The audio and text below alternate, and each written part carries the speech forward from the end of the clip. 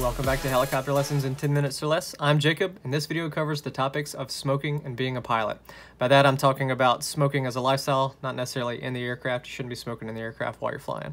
But by smoking, I'm referring to things that burn, not necessarily vaping. The research for that hasn't been fully fleshed out yet, so still to be determined on how that affects you. But this topic expands more into the aeromedical area of topics pertaining to being a helicopter pilot.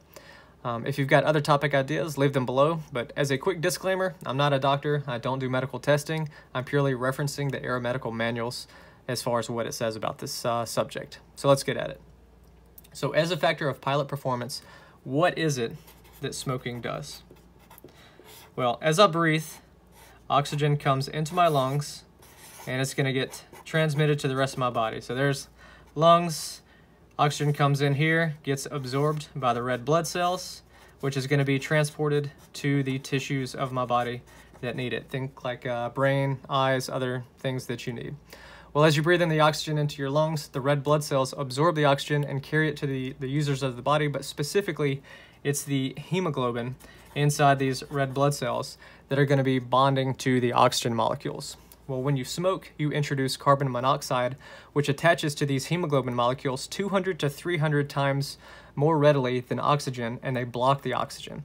So simply put, you reduce how much oxygen is being carried in the blood and ultimately getting to the tissues of your body. The net effect is a hypoxia state due to the reduced oxygen carrying capacity of the blood.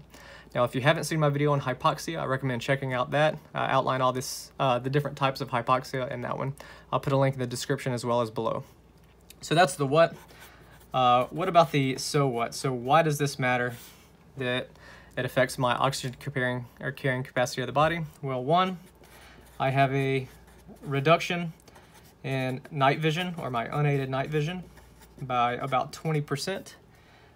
There's the increased rate of hypoxia, and there could be irritability. Let's see if I can spell that right. Irritability factors as well. So reduce night vision by 20% increases the rate that you develop hypoxia and irritability. Here's how it works. Or as altitude increases, the available oxygen in the environment is less. So starting here at sea level, if that is a helicopter pilot and let's say it is a non-smoker, and out here on the side we've got altitude, we'll go 0, 2, 4, 6, 8, and 10,000 feet of altitude. As I go up higher in altitude, there's less oxygen in the environment, and so naturally your body has a harder time trying to absorb the oxygen. There's less oxygen at 10,000 feet compared to sea level, noticeable difference.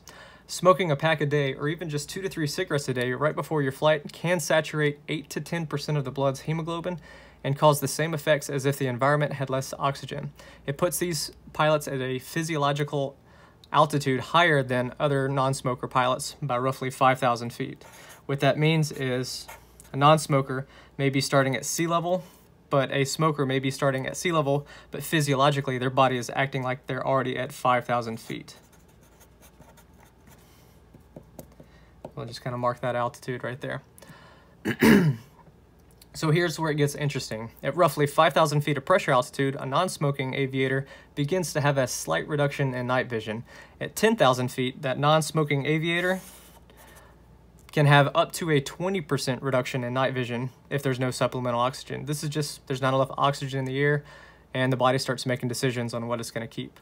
But a smoker who starts at sea level, they're already starting at a 20% reduction in night vision. If they were to go all the way up to 10,000 feet, they're going to be looking at roughly a 40% reduction compared to the 20% reduction in night vision if they're operating at 10,000 feet. This could have a very noticeable effect depending on your helicopter job. Now, it may not matter if you fly, say, daytime beach tours in Florida, but it could be a huge factor if you're doing nighttime EMS pilots in the mountains of Colorado. So that's the night vision side of it. What about the hypoxia side of it? Once again, I have a whole video on that. I recommend checking out that video if you haven't seen it. But if you're a smoker starting at 5,000 feet of physiological altitude higher than the non-smoker, you could put yourself into the compensatory state of hypoxia, even if you're operating at, say, 5,000 feet pressure altitude. You're pushing physiologically into 10,000 feet at that point.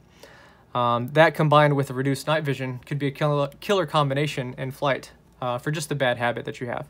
But if you're at 10,000 feet 5,000 feet as a non-smoker, physiologically at 10,000 feet, now you're going to have things like errors in judgment, drowsiness, reduced coordination, and reduced alertness just because your brain isn't getting enough oxygen.